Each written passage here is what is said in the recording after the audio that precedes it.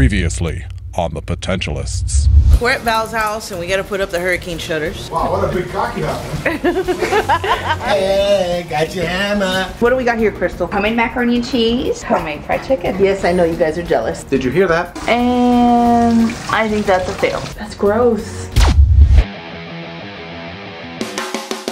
Anyone can entertain you, but only we edutain you. With a mixture of fun, learning, and craziness, my team and I travel the world motivating and connecting with people.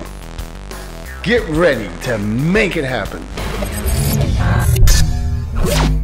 I'm drinking coffee that Audrey just made me this morning. And you know, like when you heat milk and it kind of like gets like slimy? Well, I drank some and I almost passed out and started making weird faces, and everybody was like, what the hell's going on there? But then LJ says that he likes that kind of feeling down his throat. Whoa, whoa, whoa. I offered my coffee to him. I did not say that. Oh, yeah. I did not say that.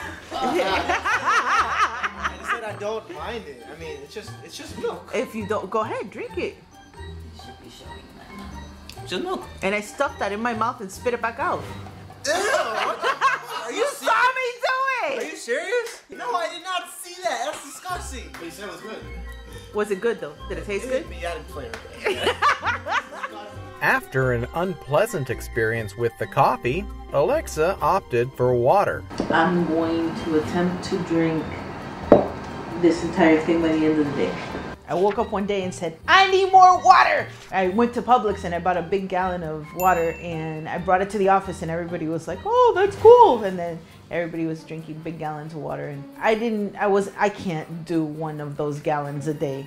I mean, I'm not gonna give up. I'm gonna keep trying because obviously I need water every day, but I don't know about a gallon a day.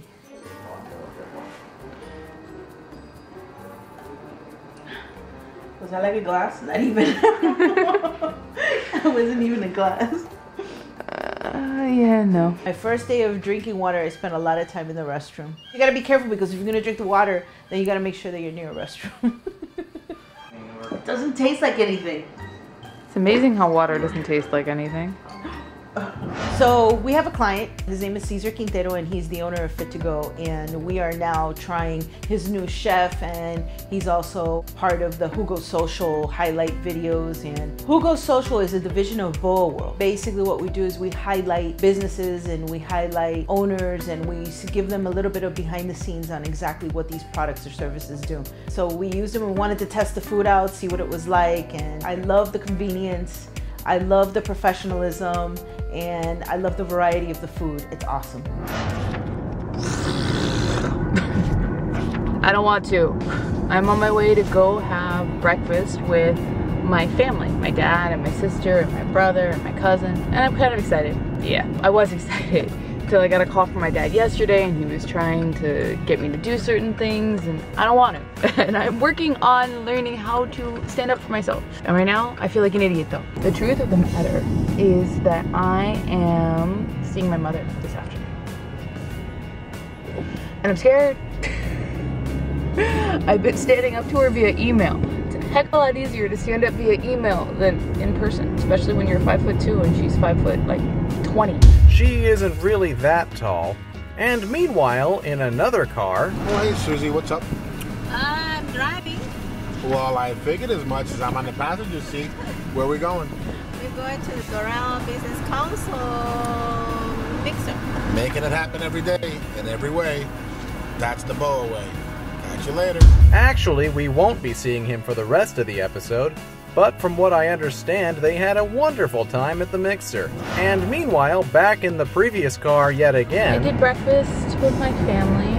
My father was really rather rough with me and trying to get me to admit that I was mean or whatever to my mother. But I did not budge, even though my sister tried the same thing. Anyway, I am now on my way to go meet with my mom, and I'm scared.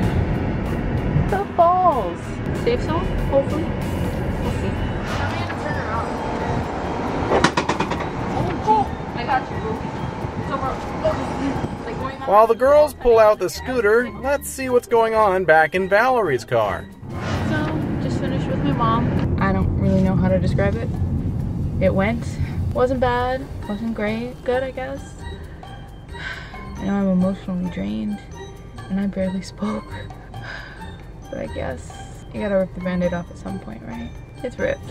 And once Sabrina had finally got the bike onto the street... All you need is sunglasses!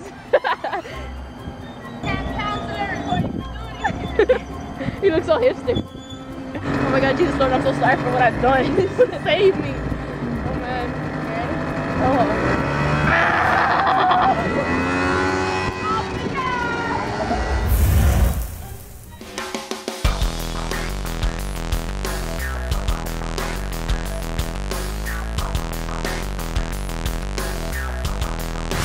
Hey yo, how you doing? Check this out, it's Serge from BOWAworld. You better like us. And if you got something to say, leave a comment.